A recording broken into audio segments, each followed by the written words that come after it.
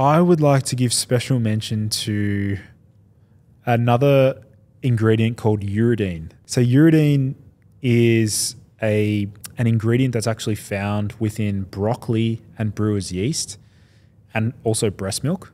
Like it's just those three? There's a few other ones as well. Okay.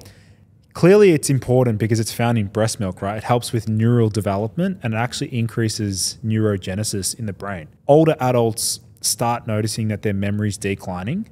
Uridine can do an amazing job at restoring memory performance, particularly in early onset like Alzheimer's disease. That's what it's well studied for.